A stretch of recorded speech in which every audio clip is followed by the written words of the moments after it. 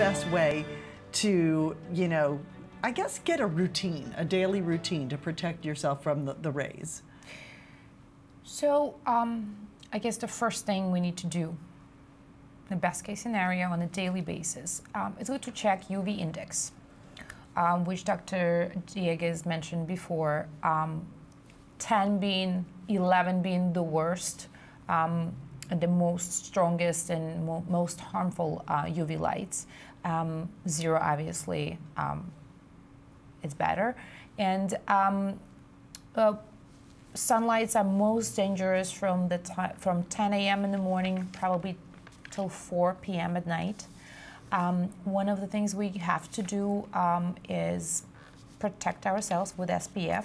If we're going on the beach, and you know, if we're going to work out outdoors and have a lot of sun exposure.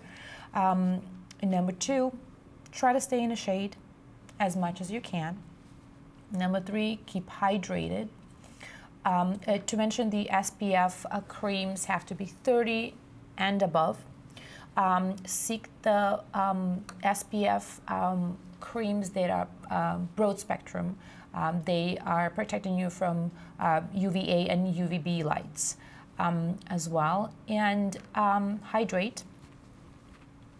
Generally, if you are exposed to the sun for a prolonged time, try to wear coverage and clothing.